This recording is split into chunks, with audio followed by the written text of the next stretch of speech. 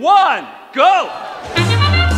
And here we go again. Our finals have started here at the Aerospace Valley Regional. So, during the sandstorm, we're trying to get these hatches on. We're trying to get cargo in the cargo ship, and here we go. Blue is taking a slight lead, 15-14.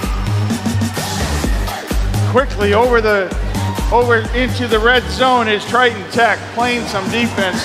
They have a tough play of defense with two powerful robots, but it looks like 1672 seems to be not moving.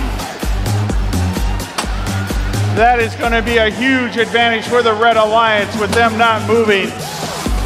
No defense on these two robots. This score is, there they go, okay. Bring it back to a match that can help out. Over on the blue side alliance, Griffin Gears is one of the leading scorers here this week. 27-37, 26-37, Phantom Cats trying to slow them down. Griffin Gears is much too fast, trying to get around them. Gonna have to block the way in. There's a go again. Griffin Gears' powerful drivetrain, pushing and shoving and trying to get through, and they make it. Heading towards the loading station to pick up a hatch. Oh, but they drop it. Another one comes down, which drops on the floor. There we go. Griffin Gears has another hatch. Citrus Circuits almost has their rocket filled with hatches, code orange. Their rocket is almost filled with hatches.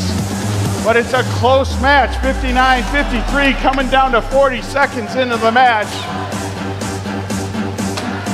Red Alliance is taking a bigger lead, 62-35, coming down to the last 30 seconds.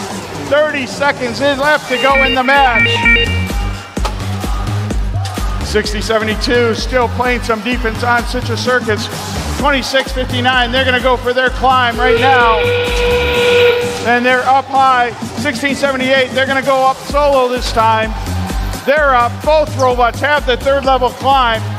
10 seconds to go in the match. 8, 7, 6, 5, 4, 3, 2, 1.